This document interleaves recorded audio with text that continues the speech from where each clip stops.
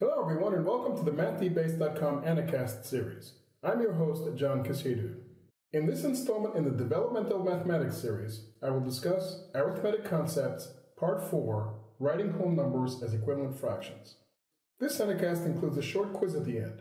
Subscribers to our channel who would like to request quiz answers can send an email with the title or code number of the Anicast.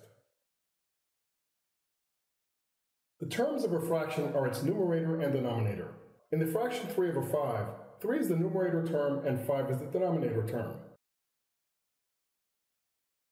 Any fraction that has equal non-zero terms is equal to 1. For example, 37 over 37, negative 5 2/3 over negative 5 2/3, and 3.14 over 3.14 are all equal to 1.